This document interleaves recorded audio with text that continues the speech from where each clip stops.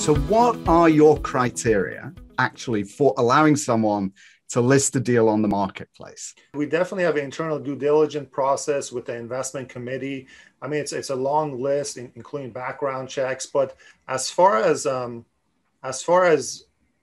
the type of vetting we do is definitely not as stringent as some of the larger companies. And that goes back to the mission of our company.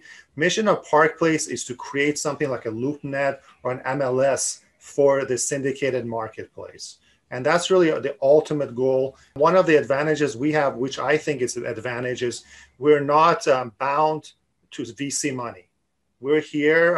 I'm self-funding this. I want to create a marketplace where it helps both the investors and the syndicators. There's a lot of syndicators that are locked out of those crowdfunding platforms because of either their amount of experience or the amount of deals they've closed, or just the fact, the metrics of the deal. And this goes back to why I mentioned the larger sites have very stringent criteria, which fits their business model.